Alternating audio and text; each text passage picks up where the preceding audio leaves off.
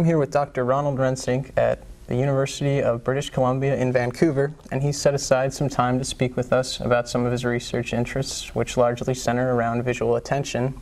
And so to start things off, Dr. Rensink, I'd like to ask you what first drew you to the study of visual attention, and how can understanding it help us to better understand psychology in general? Well, attention actually always interested me. It's something that always seemed central to how we see, the kind of pictures we generated in our heads.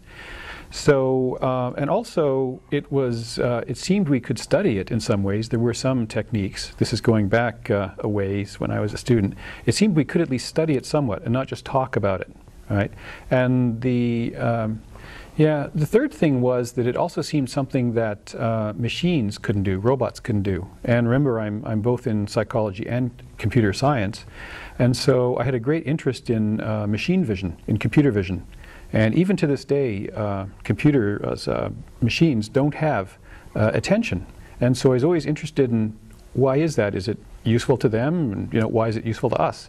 And so from the point of view of just understanding ourselves and also creating better technology, I thought it was a really cool issue. A lot of your research is related to the idea of change blindness. So could you describe this phenomenon for us and sort of elaborate on how understanding this idea can help us understand the underlying mechanisms behind attention? Okay, sure. Change blindness is basically a phenomenon that you don't see large changes unless you attend to them. So you could, for example, show a picture and then a brief blank in another picture, basically similar to the first, except something has been changed. Something's been removed or changed color or changed location, and then you can go back, show the original, the changed. Original, changed. And you can do it under these conditions, and it takes a surprising amount of time to do this. And so the idea there is that you really need attention to see the change. Without it, you just get this flashing stuff. Things just happen, but you can't really see the change. You can't track it, right? Attention is needed for this. You create this object, this event in space-time, which you can then see transform, and you have a constancy. Without that attention, it's just stuff going by. So it's kind of interesting because I came across it kind of accidentally. Back in the old days when I first started on this, attention had been known, of course, but most of the effects were very weak.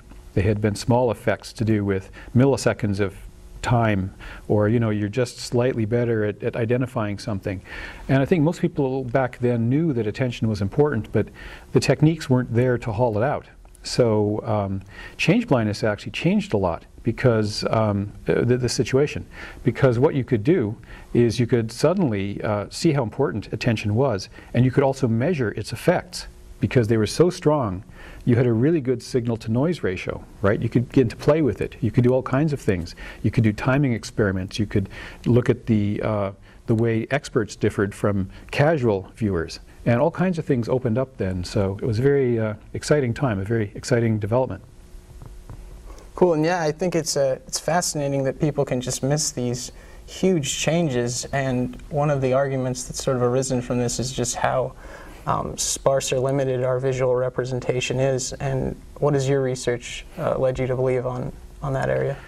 Yeah, that's an interesting question, just how much is really represented in the brain. And it's actually got a couple parts to it. So what you'll find is that people differ. Right now it's a very active area of research. So we're right on the edge, right, the cutting edge of research when we talk about this. So some of what I say now may not be, seem true 10 years from now. But there's two parts. One is how much is represented at any moment, the sort of instantaneous content. And the other is how much we remember, okay, in order to create, to pick up the changes. So what you've got then are, in the first case, I believe that we represent a lot. At any instant, as long as your eyes are open, you do have a lot of stuff. You've got light coming into your eyes. You represent a lot. It's there. These are all done before attention operates. You've got the back of your head. It's the visual cortex is creating all these edges and building things up. And in fact, you can build up a lot without attention. And so this continues to be built again and again. And as long as your eyes are open, this keeps getting built. It'll regenerate. And as soon as you close your eyes, it goes away, it fades away. And then when you open them, it comes back on. So this is what happens without attention. This is what exists at any instant. Now the question then is how much is remembered? Okay, so when you walk into a room, you turn your head, whatever, how much do you remember when you come back? And that, I believe, is relatively little. I think you remember some of it. You probably remember maybe a handful, maybe a dozen or so items, where they are, and maybe a little bit about what they are, so okay, there's a, there's a squirrel over there, and there's a window over there, and there's a few things, right? You kind of know, you get a rough idea. So you can always move your head back, you can move your eyes back to it, but you don't really have the content, right? You don't have the actual dense representations. They don't stay. So in other words, when you have a picture in your head, it's very transient. You don't keep it like a photograph and just build them all up. And if you think about it, it kind of makes sense, because there's no way we could store all that information in our head, right? Every 10 times a second you're taking a shot and, millions of bytes of information just again and again and again. You couldn't handle that. So in my opinion, there is some information.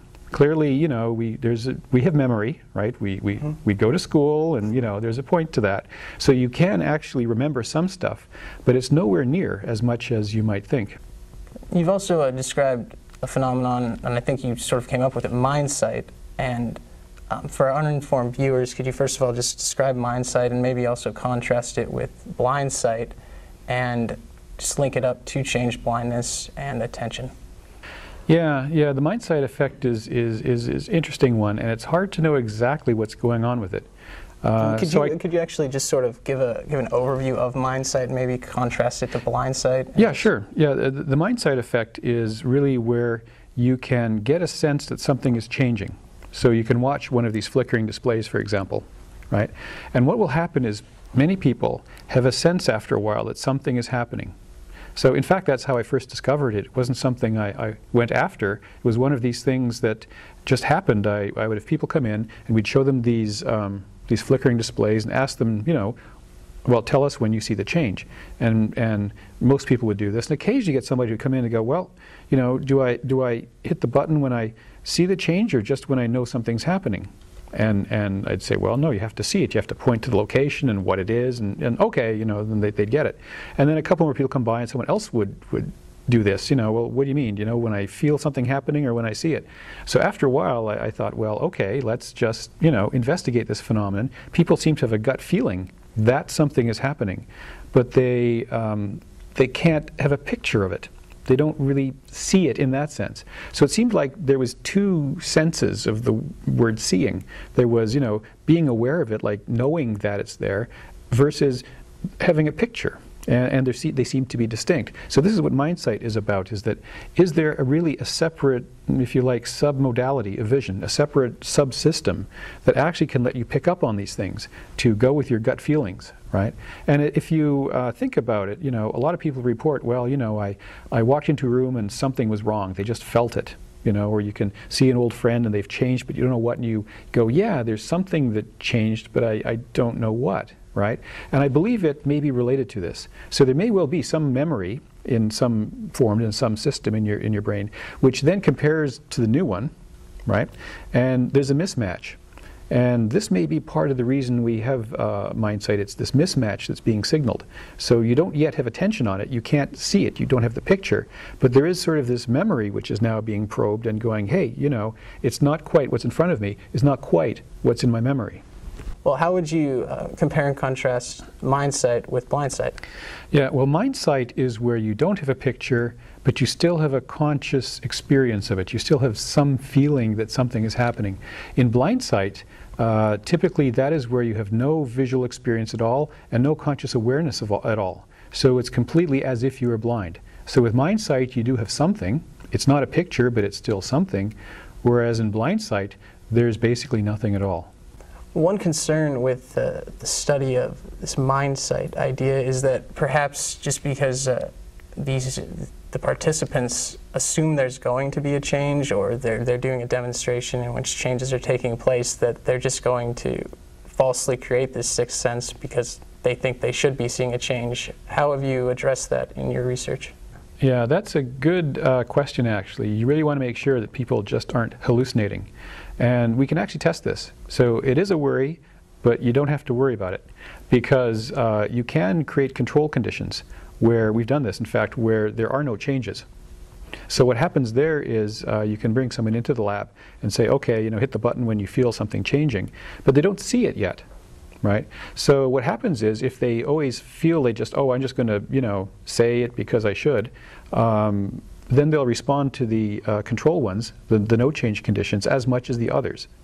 And what we find is that most people, not all, there's a few people who are kind of wannabes that do kind of, oh yeah, I can feel it, and no, not really, you can measure this. But a lot of people, in fact, will be able to tell when there isn't a change. So we tell people there's always a change, right? We say, okay, go in there, and the nice thing about change blindness is it takes so long to get the change in many conditions that you can run it for like, half a minute and then stop, and people won't suspect that there never was a change. They'll go, oh, that was just a really tough one. So you can do this again and again. But some people are able to, get the sense of things happening when it happens. But when it doesn't happen, they'll look at it for maybe 5-10 seconds, and they'll go, hey, I thought you said there's always be a change here, and there isn't. So they can actually tell when they're not feeling it. Okay. And your previous comments reminded me of another, I believe it was one of your articles, you referred to vision as sort of an intelligent hallucination or something like that as a way of characterizing vision. Could you just sort of elaborate on that? Sure. It's actually an old idea, really. It goes way, way back. The idea that a lot of what we have in our head, this is where it comes down to, what's this picture in our head? Where does it come from? Right? And it's clear it's not an exact copy of what's coming in through our eyes. This much is clear. Because even if you think about it, right, you've got a fovea, which is high resolution, and all the rest is blurry, right? It picks up color, all the rest is black and white. And you sure don't have this in your picture. So clearly it's being constructed at some level. And a lot of illusions are the same thing, right? You actually see stuff that really isn't there. So what you've got, these are all descriptions of a hallucination. Right? Stuff that isn't there, it's not even what's on your eye. So at some point you're kind of putting it together. So that's where the hallucination is. It's a construct. Where the intelligence comes in is that it really is something that reflects something about the world. It's not like, oh, there's weird Martians and stuff floating in space, right? It really is a hallucination that tells you something about the way the world is. So it's actually it's there to help you. Right? So it's not there to mislead you, it's actually to overcome the limitations of what's on your eyeball and all these other crazy things out there, and get you a picture of what's really in the world. So that's the sense I mean it. Oh, okay, cool. And you mentioned illusions and misleading, and it kind of reminded me of another article you wrote where you talked about magic and just sort of the relationship of magic to psychology, and how understanding tricks that magicians use might help psychologists. So could you talk about that a bit? Okay, yeah, that's actually a natural development if you believe in this, intelligent hallucination idea. It explains a lot about how magicians work. Because what they're effectively doing is they're controlling that hallucination. They've worked out ways to basically hijack your apparatus and make you see what they want you to see, or not see what they don't want you to see. Okay? So what you've got then is this clearly it works. It works on all kinds of people. It's very robust finding that you can begin to imagine all kinds of things happening or not happening, coins going through windows or whatever you like. And what they've done is they've taken over this hallucination apparatus, these mechanisms, and basically started making you see things. And everybody does it. Like I say, it's very strong. The effects are big. Most people, fall for them. So I always thought of this as not just a nice existence proof that this is the case, but also that we can turn it around and start to use these magic tricks as a way to find out what's going on. So what you'll find, for example, is that magicians are well aware of attention. So all these things of change blindness, for example, are just very simple forms of, making the change invisible, unseeable to an audience, right? So magicians know all this. They can, in fact, they know to direct your attention here or here and away from what's going on here. So there's a natural fit now between what magicians do and what we as scientists have found. But the cool thing is magicians know a lot more. And so my hope is that we should really be able to learn from them a lot more about what's going on with this hallucination generating apparatus, the particular ways it works, the systems involved, right? and that these, in fact, are basically experiments. Magicians have been experimenting on people for centuries, right? They found what works, and so as scientists, that's where we should start. We should start talking with these guys and use some of their techniques and go after it further. Yeah, I think you're absolutely right. Growing up, I always sort of saw like magicians, and when they did tricks, I just figured it was the fact that they moved their hands so quickly and stuff that you couldn't see it even if you were looking at it. But it seems that it's almost different. They can do whatever they want if they're pointing over in the the other direction. You can put a giant gorilla on the screen for 5 seconds. So you don't have to be fast if people aren't paying attention. Yeah, yeah. In fact, yeah, the interesting thing is that this idea of the hand being faster than the eye is completely wrong. They're not. It's just as slow as anybody, maybe even a little bit slower. So speed has nothing to do with it. It's all attention control. And in fact, there's a great story about a famous magician about 100 years ago, a guy called Blackstone in England. He was one of Queen Victoria's favorite magicians. And he had this trick where he could make a goat disappear, or actually appear, sorry, it would appear in thin air. Just out of thin air, goat would appear. Pretty impressive, right? He would just come up onto an empty stage, no trapdoors, no nothing, and suddenly there's a goat, right? And this was quite the hit of Victorian England. And the way he did it was he actually had the goat under his arm the whole time. And his assistant would first come out onto the stage and say, oh, we're going to get the great, Blackstone's appearing and la-di-da. Set up a story, right? Set up your expectations, and then Blackstone would come by, waving this great handkerchief. So this story would be, directing people's attention. The handkerchief would then catch it. Meanwhile, the goat's under his arm. Nobody is attending to it. Nobody sees it. He gets out on stage, drops the handkerchief, right? Releases their attention, and suddenly their attention goes to the goat, and they see it. So a nice effect of that, a nice example of that effect. Yeah. Well, thank you very much, Dr. Rensink, for taking the time to speak with us. I learned a lot. I think our viewers learned a lot. So. Oh, well, it's been my pleasure. And by the way, nice shirt. Thank you. Oh, my pleasure.